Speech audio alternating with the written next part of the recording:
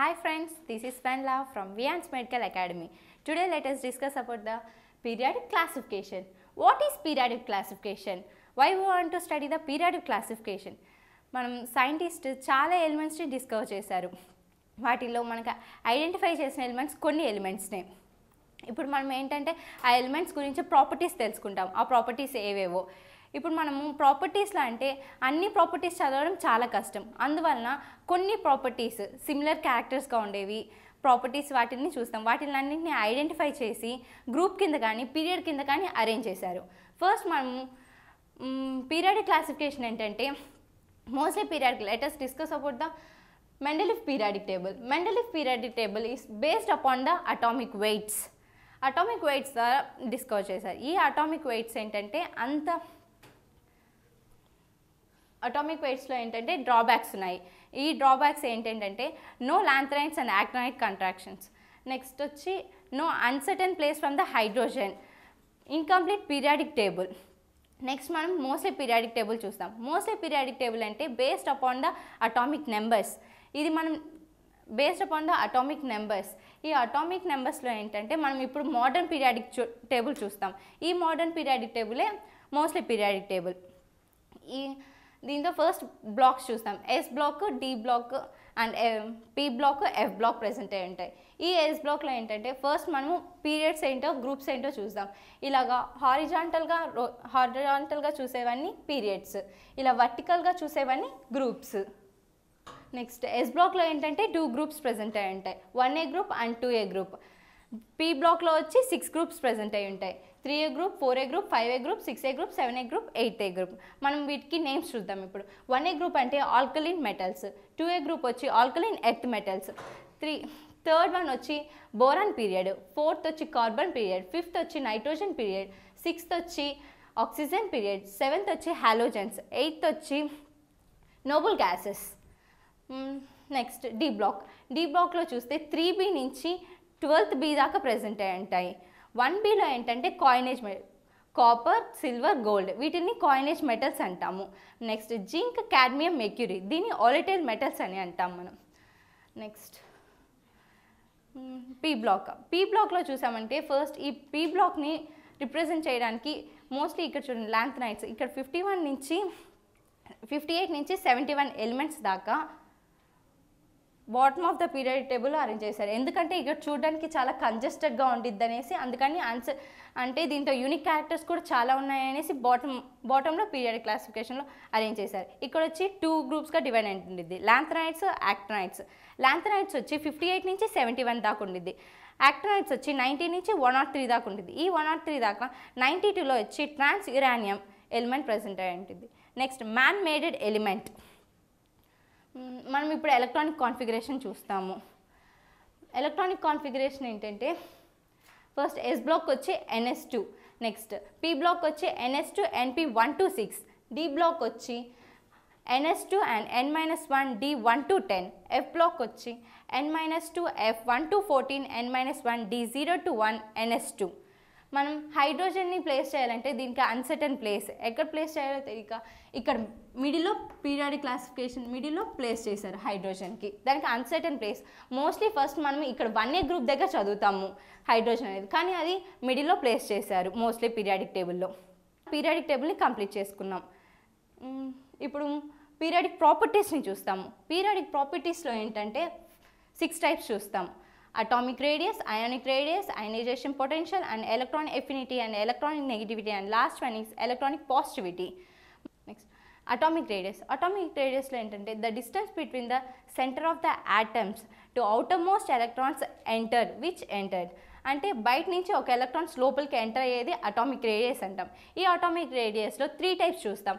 First one metallic, covalent, van der Waals. ఈ metallic radius ఏంటంటే half of the 2 adjacent atom, half of the distance between 2 adjacent atom. ఈ 2 adjacent atom మధ్యలో ఉన్న డిస్టెన్స్ని metallic radius అని అంటాము. Next covalent radius. Covalent radius అంటే the half of the distance between the 2 bonded atoms. 2 bond అయిన atoms, ఇవి 2 మధ్య ఉన్న గ్యాప్ని డిస్టెన్స్ని కోవలెంట్ రేడియస్ అని అంటాం. Next van der Waals. Van walls అంటే internuclear distance between the 2 adjacent atoms and 2 nearest neighbouring atoms. ఇలా 2 nearest neighbouring atoms మధ్య ఉన్నదేనే van walls radius అంటాం. దీంతో వచ్చి మెటాలిక్ రేడియస్ వచ్చి applicable to metals and covalent radius వచ్చి non మెటల్స్కి applicable. Next van walls force వచ్చి గ్యాషెస్కి applicable. Next మనం చూసేది అయనైజేషన్. అయానిక్ రేడియస్ అంటే ఏంటంటే the distance between the centre of the nucleus to outermost ion అంటే ఏంటంటే 2 టైప్స్ ఉంటుంది అయాన్, క్యాటయాన్ అండ్ యానియాన్. మనం చిన్నప్పటి నుంచి తెలుసుకుంది క్యాటయాన్ అంటే ప్లస్, యానియాన్ అంటే మైనస్ అనేది. క్యాటయాన్ అంటే లూజింగ్ ద ఎలక్ట్రాన్స్, యానియాన్ వచ్చి gaining the electrons. Next topic అంటే అయనైజేషన్ పొటెన్షియల్ అంటే ఏంటంటే the energy requiring to lose an electrons from isolated gaseous atom in its ground state. ఒక electron తన ఎనర్జీని లూజ్ చేసుకోవాలంటే తనకి 10 కిలోజౌల్ పర్ మోల్ అంత ఎనర్జీ ఇస్తే తన ఎలక్ట్రాన్స్ని లూజ్ చేసుకోగలిగింది. అంత ఎలక్ట్రాన్స్ ఇప్పుడు నేను 9 కిలోజౌల్స్ పర్ మోల్ ఇస్తే అది లూజ్ చేసుకోలేను. అదే 10 కిలోజౌల్ పర్ మోల్ ఇచ్చినా కూడా లూజ్ చేసుకోగలదు. 10 కన్నా 0.1% ఎక్కువగా ఇచ్చినా అది ఈజీగా లూజ్ చేసుకోగలదు. అదే 100 కిలోజౌల్ పర్ మోల్ ఇస్తే ఇంకా ఈజీగా లూజ్ చేసుకోగలదు. నెక్స్ట్ అయనైజేషన్ పొటెన్షియల్ ఏంటంటే ఖచ్చితంగా ఇప్పుడు అయనైజేషన్ పొటెన్షియల్ ఇది అని ఎలా చెప్తామంటే మోస్ట్లీ ఫస్ట్ ఇది గ్యాషియస్ స్టేట్లో అయి ఉండాలి, న్యూట్రల్ అయి ఉండాలి, ఆ తర్వాత ఇది సింగిల్ అయి ఉండాలి. ఇవన్నీ ప్రెజెంట్ అయి ఉంటేనే మనం అయనైజేషన్ పొటెన్షియల్ అని చెప్తాము. నెక్స్ట్ అయనైజేషన్ పొటెన్షియల్ ఏంటంటే ఎం గ్యాషియస్ స్టేట్లో ఉంది. ఎం అంటే ఏ ఎలిమెంట్ అయినా తీసుకోవచ్చు మనము. M gaseous plus IP1 gives rise to M plus gaseous state plus electrons remove అయిపోయాయి ఇక్కడ. నెక్స్ట్ IP2 తీసుకున్నా కూడా ఎలక్ట్రాన్స్ రిమూవ్ అయిపోయాయి బయటికి. ఇప్పుడు IP1 is less than IP2. మనం తర్వాత ఈ ఐపీలో ఏంటంటే ఫ్యాక్టర్స్ చూస్తాము. ఫ్యాక్టర్స్లో ఏంటంటే ఫ్యాక్టర్స్ అని 5 టైప్స్. ఫస్ట్ వచ్చి అటామిక్ సైజ్ ఇంక్రీజ్ అయితే అయనైజేషన్ పొటెన్షియల్ డిక్రీజ్ అవుతుంది. న్యూక్లియర్ ఛార్జ్ ఇంక్రీజ్ అయితే అయనైజేషన్ పొటెన్షియల్ ఇంక్రీజ్ అవుతుంది.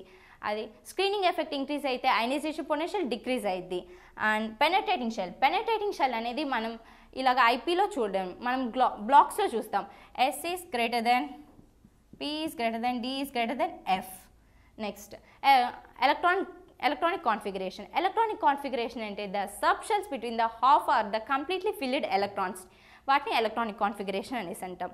నెక్స్ట్ మనం చూసేది ఎలక్ట్రానిక్ ఎఫినిటీ అంటే ఏం లేదు, reverse to IP. Electronic affinity అంటే the energy requiring to gain and the electrons from isolated gaseous atom in its ground state, దాన్ని ఎలక్ట్రాన్ ఎఫినిటీ అనేసి అంటాము. ఈ ఎలక్ట్రానిక్ ఎఫినిటీలో ఏంటంటే ఇది గ్యాషియస్ స్టేట్లో ఉండేది ప్రెసెంట్ అనేది. ఈ గ్యాషియస్ స్టేట్లో ఈజ్ ఈక్వల్స్ టు ఎలక్ట్రాన్స్ అంటే ఎలక్ట్రాన్స్ గెయిన్ అయ్యాయి దీనికి, అంటే గెయినింగ్ ఎలక్ట్రాన్. మనం IP1లో చూస్తే లూజ్ చేసుకునే ఎలక్ట్రాన్స్ని, ఇది గెయిన్ చేసుకొని X మైనస్ అయ్యింది. ఆ తర్వాత IA1 and IA2 EA1 is greater than EA2. Next electronic నెగిటివిటీలో ఏంటంటే మనం the ability of an atom in chemical compound it's sharing the electrons.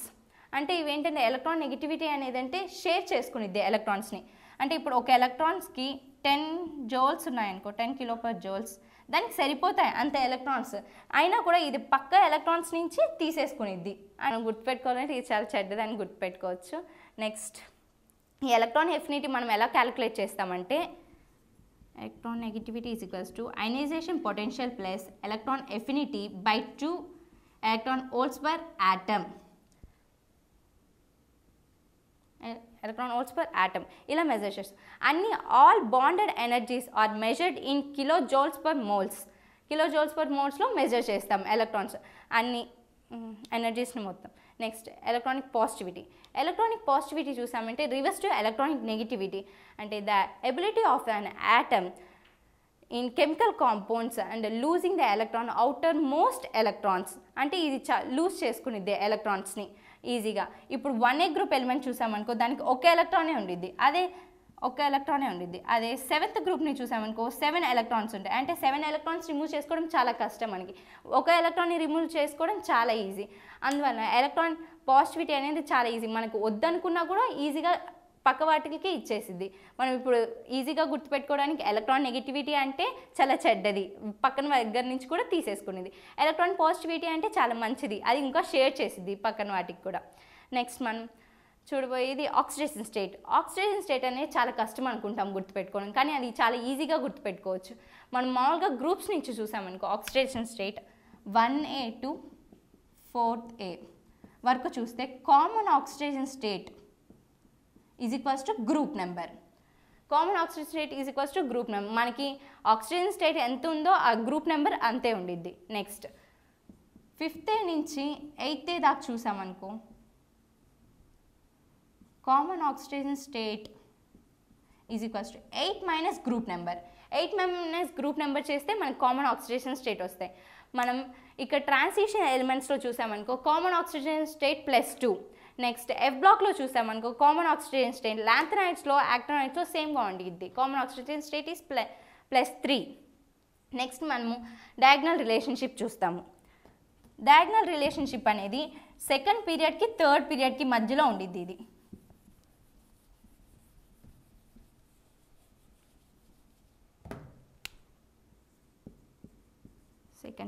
Second period elements ఏంటంటే lanthanides, lithium, sodium, beryllium, boron, sodium, magnesium, aluminium, silicon. ఇక్కడ వచ్చి lanthanides వచ్చి diagonal relationship with magnesium, and beryllium వచ్చి diagonal relationship with aluminium, and boron is diagonal relationship with silicon. ఇక్కడ వచ్చి మనం polarising power చూస్తాము.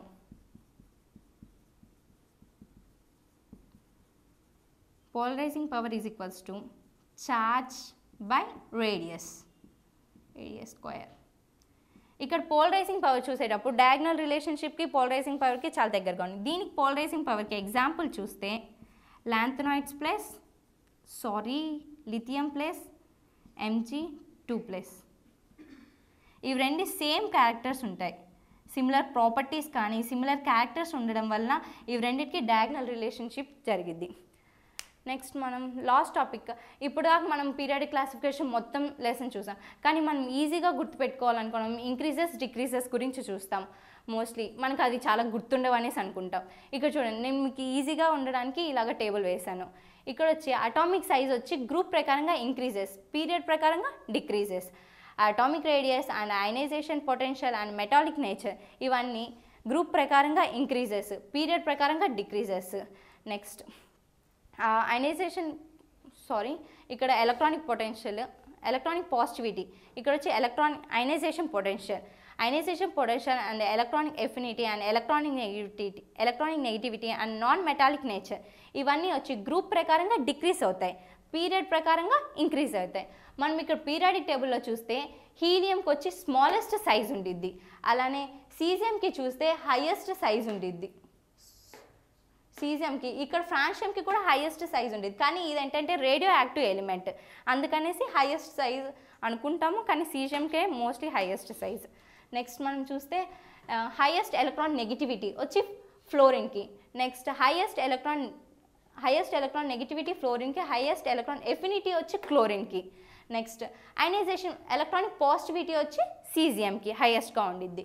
Next ionisation potential చూస్తే హీలియంకి highest ఉండిద్ది. ఫ్రెండ్స్, దీంతో మనం పీరియాడిక్ క్లాసిఫికేషన్ కంప్లీట్ చేసుకున్నాము. ఈ పీరియాడిక్ క్లాసిఫికేషన్ నుంచి మనకి based from all groups 1A నుంచి 8th, ఫస్ట్ గ్రూప్ నుంచి 8th గ్రూప్ దాకా అన్నిట్లో మనం గుర్తుపెట్టుకోవాల్సింది ఇవే. ఇంక్రీజెస్ డిక్రీజెస్ని మనం చాలా గుర్తుపెట్టుకోవాలి. మోస్ట్లీ నీట్లో ఇలాంటి వాటి మీదే బిట్స్ అడుగుతూ ఉంటారు. ప్రతిసారి నీట్లో 2 to 3 బిట్స్ వస్తాయి. గ్రూప్స్ని నేర్చుకుంటే చాలా ఈజీగా మార్క్స్ గెయిన్ చేసుకోవచ్చు. Don't neglect this chapter. Okay friends, Viyans Medical Academy wishes you very good luck from NEET exam 2019. Thank you.